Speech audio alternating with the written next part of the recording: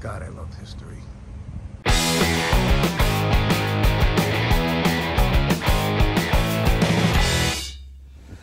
Well, I'm in Newtown, Pennsylvania, which is, about 40 minutes northeast of Philly. Just ate at a restaurant called Rocco's. I just had the broken leg of lamb.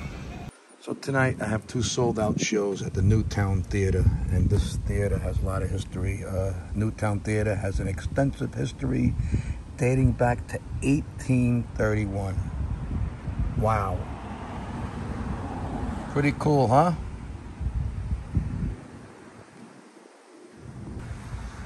A lot of history here. Look at this house. You know this has been around for a while. They don't make them like this anymore. Newtown's a very quiet town. It's like going back in time. Really is nice.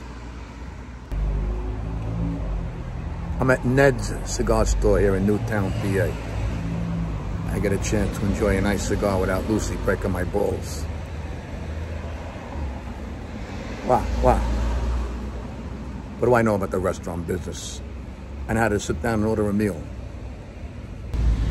Comedy shows coming in November. Everybody's a fucking comedian now. Loyalist raid of 1778. On February 19th, 1778, while the British occupied Philadelphia, some 40 armed loyalists raided the tavern here. The fighting left 5 American soldiers dead, 4 wounded, 11 captured. Tailors here were making uniforms for use at Valley Forge, and 2,000 yards of cloth were lost. God, I love history. And then we fast forward to these poor souls who gave their lives. Private Thomas Wynkoop, U.S. Navy, American Civil War. Here's another one, Newtown, hometown hero, First Sergeant Kenneth B. Elwell, U.S. Army, Afghanistan.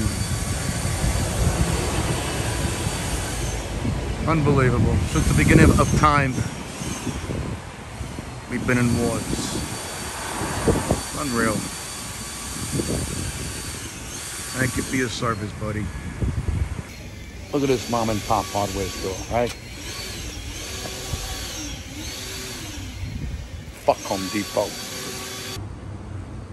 Technician First Class George F. Hennessy, United States Army, World War II. Must be turning in his grave.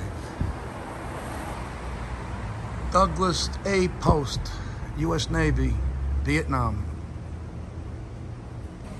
Second Lieutenant Morrell Smith, World War I. They all fought for the people behind me having ice cream.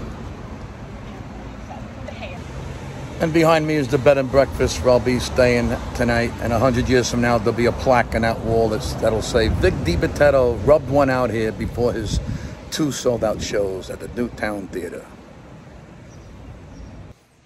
That's the time the Titanic sunk.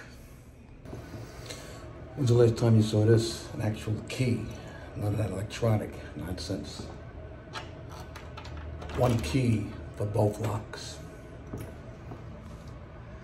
If I see 2 little twin girls at the end of this hallway, I'm getting the fuck out of here. This is Abe Lincoln's deathbed. I know it. Those are those 2 twin girls from The Shining. This room 232? 237? What was it? Gotta love the AC. That'll be enough to cool my left testicle. But my friend Carmine DeMarco did all the tiling in this bathroom. Nice. There's the shower from Psycho. I knew that guy in the front desk was a little too, something wasn't right with him.